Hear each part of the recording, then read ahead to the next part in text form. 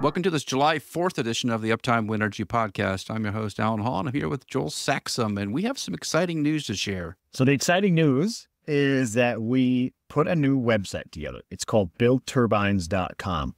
And why we did it is to get more exposure to the wind industry. We know we have a technician problem. Alan and I have talked to many people, trade shows, in person, our wind farm tours that we do, of course. Anybody you talk to in the wind industry, now, every single company is saying, hey, everybody's a recruiter. Everybody's a recruiter. We need people. And then you even get down to the training centers, the community colleges, the other thing. And they're, hey, we need students. We need students. And just the simple fact that we have a little bit of reach in the wind industry, we said, what can we do about this? So we put together some resources on a website. It's buildturbines.com again. And we're going to continue to keep adding to it to make it into a resource for anybody that's interested in getting into the wind industry, whether it's from a technician standpoint, all the way to engineers and back office people. We want to put resources out there for them. Yeah, and the big push from an industry standpoint, obviously, is in employment, trying to get people into the positions. They're having a really difficult time. That is obvious. And even some of the training schools and community colleges, which are doing a lot of the training in the United States, are having a hard time keeping those programs up and running because just the number of people applying for those positions to enter into a trade school is relatively low. And I think it's because a lot of young people don't know that they can have a career in wind that is a long-term career. You can make good money. You can raise a family on it. And you don't have to have a college degree to go do it. And we're just trying to raise some awareness about it. And we've put out some information on the social media platforms, on LinkedIn, obviously. We're on the web at buildturbines.com. And then we also have an Instagram page, which the Instagram page looks great so far, Joel. Yeah, I mean, technicians are on Instagram, right? People are on Instagram these days. On the Instagram page, we'll be sharing all kinds of resources. We'll be sharing pictures. We plan to, right? This is our goal with this. And we want to share pictures from the field, videos from the field, people doing their job every day, what's actually happening out there, and then get people interested in, get young people interested, get mid-career people interested in the wind industry, get vets coming out of their respective branches interested in the wind industry. We sit in an odd space, right? The wind turbines are an oddly visible thing, right? They're huge. You drive down the road, you see these things. So they're visible to the person, but however, the industry isn't that visible to the person, right? So you may see these turbines in your backyard or down the farm or in the next county over, but you look at them and you go like, I don't know how do I get in? How can I do that? How can I get in? How can I work on these things? How can I get into that industry? Where we have competing industries kind of in not the same space, but like spaces like, say, the oil and gas world. When the oil and gas world needs people, they say, hey, come to this. They'll put out, ads on in the paper and ads on radio and stuff of this sort saying, come to this. We're having a hiring fair. Come to this hotel, bring your resume. We'll get people into jobs in the oil field that way. We don't do that as a wind industry because we do need a little bit of specific skills. If you're working on blades, you may have a work at heights thing. We might be working on ropes. There's specific trainings that we need to go through all these things. Nothing's really super basic, but we need a resource for everybody to go to, right? So that's what this thing's going to do. Now, when you go to buildturbines.com, there is a jobs report. You can click on that link and you can download that jobs report. And what's inside of there are the qualifications you need to be a wind turbine technician, entry level, or a blade repair person, or to be a site manager, and which a lot of people don't realize. Like those skills are achievable for a lot of people already in oil and gas, or already in another industry, or just coming out of high school or coming out of community college. Those skill sets you probably possess. As Joel pointed out, you may need a couple of training programs to get you introduced to the field, but nothing complicated. We're talking about usually a couple of weeks for a lot of these programs to get introduced, get the safety training you need, get yourself out in the field. If you have basic mechanical skills, basic electrical skills, you will be able to find employment relatively quickly in the wind industries, unlike some other industries at the minute. And I think that's the point, Joel, is that a lot of people are looking in places where there are not opportunities. And meanwhile, wind you should be knocking on the wind door right now. Yeah, for sure. I mean, every company that you talk to is looking for people, looking for good people. A lot of entry-level technicians come out there, just go out and do a hard day's work or a good day's work, and you're it. On the website, we have a few different things, right? One of them being just some articles. If you're new to the wind industry, don't know that much about it, there's just some information. What a day in the life looks like. How, what kind of technology you're working with. What does it look like to work in cold weather? Those kind of just general things or interesting things of little pieces of information that we've gathered over the years. And we'll continue to add to that as well. We also have a section for training schools. So there's a map, and it has basically there's a nationwide search there for all kinds of training schools. We also have on that same page some of the featured wind energy training schools, and these are friends of the podcast.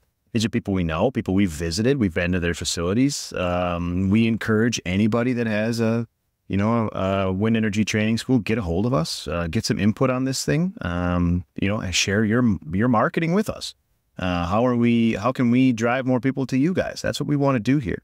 We also have a section on the website about career paths, right? So we walk through the wind turbine technicians, offshore wind technicians, site manager, project managers, engineers, permitting specialists, safety, sales, all kinds of different things in this industry. But we've gone to a little bit further of a level saying, okay, what does the job do? So what does a wind technician do? What kind of qualifications are required? What kind of on-the-job skills will you learn, or is it nice to have? What are the salary expectations, right? So how can you earn a living? Like this is the fastest growing industry by every job report that the federal government puts out. And how can you earn a living in it? How can you make some money? The money's there. The money's good, especially in some of these rural areas. So we have all these different resources on the website. It will continue to grow. It's a living document, right? It's like anything. And we are happy to grab any kind of input from the market too. Yeah, and if you're looking for a training school, and a lot of people new to the wind energy marketplace want to take some training, it's probably the right thing to do for a lot of newcomers. It can be hard to find training schools around you just searching the web. I don't know why that is at the moment, but some of them are well hidden on the web. They're there. They're probably within an hour or two of where you currently are, but it's sometimes hard to figure out where those resources exist.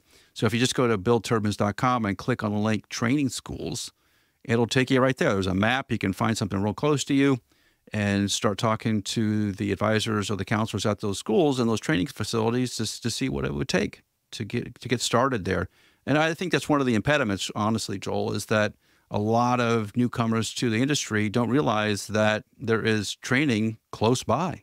Yeah, for sure. I mean, there's 185 different programs in the States on this map, right? In this resource from energy.gov. So we know that there's new ones popping up all the time, and some of the specific company ones may not be listed on here, right? If it's a Pierce Renewables or something like that, that is an internal company one, they would grab people and they put them through training, of course. They may not be listed on this. So there's even more than 185 on here. But when you look at the map, you see training centers in probably 45 of the 50 states, to be honest with you.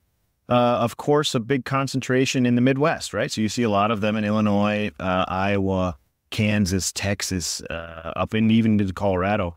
But there is also a heavy concentration of wind training schools over in the East Coast. So we've got some offshore wind happening over there, but the people may not know this very much, but there's quite a few wind turbine farms in Pennsylvania. And there's up all the way into Maine and New York, and West Virginia has some. So no matter where you are around the country, there's wind energy and wind resources near you, and training schools to boot. And inside the jobs report, as Joel has mentioned, there are salary ranges, particularly for newcomers to the industry. Those salaries are good salaries. When we put this together, I was shocked at some of the entry-level positions of what you could get. And that's great. What the industry is looking for is qualified people, and they're having a hard time doing it. So this is the right time to get interested and to look into being in wind at any level. And that's what buildturbines.com is all about.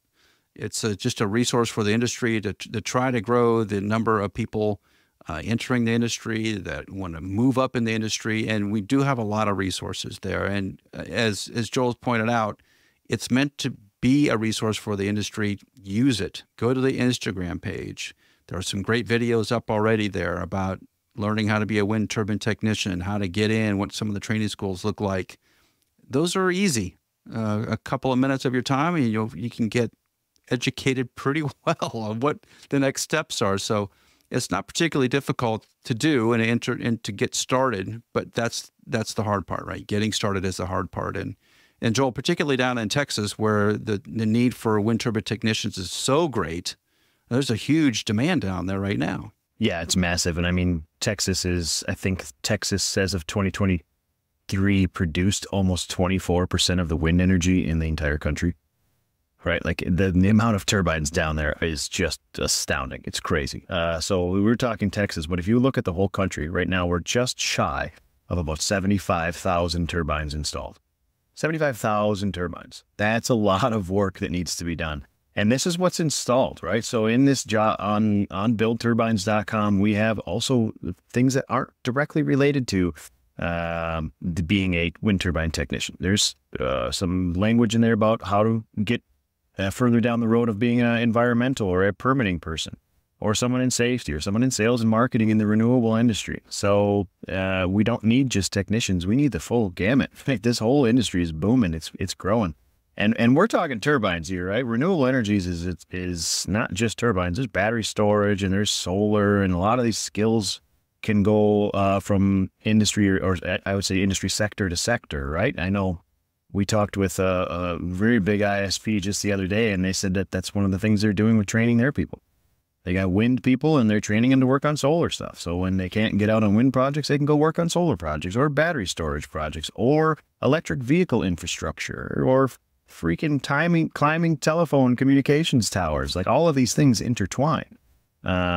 So the opportunities are not just, hey, you can go work on a wind farm. There's a lot of growth and a lot of career paths that can be chosen from here. And I think you do point out a good fact, Joel. That a lot of people that are in solar or that are in battery storage came from wind, that they got trained up in wind, because it's a good place to really learn a lot, get your hands on actual equipment, learn how to operate it, learn the intricacies, understand what's happening on the power generation side. Those are valuable skills that you can shop elsewhere. So even if you wanted to change industries, now you're loaded. Now your potential has gone way up. In the meantime, you've made a pretty good living at being in the wind industry. And I think that's key. And you have pointed out too, right? We're not just focused on technicians, even though that's where the demand, a lot of it is right at the moment. But they need procurement people. They need front office people. They need back office people. They need people everywhere at wind. And engineering is another one too, Joel, right? That there's just not enough engineers in it. We see this all the time. There's demand for engineers is at an all-time high, I think, in wind. They can't find enough people. And that's what BuildTurbines.com is all about. It's just trying to raise awareness and connect you up with the schools and hopefully eventually with your future employer. You know, Alan, I bet you in a month span, you and I probably have conversations with what represents 50% of the installed capacity in the United States. I would bet that that's the case. And it is crazy how many times we run into people that are like, yeah, I'm in charge of whatever it may be, rotating equipment for all of our turbines. It's like, oh, so you have a degree in that and like you've trained in it. It's like, nope, I'm just an engineer that just needed an engineer. So, I mean, so many good people out there, but, you know, people that are specifically trained for wind, I mean, it's hard to freaking find them. So we encourage everybody to check out the website. If you have any questions or input, get a hold of us.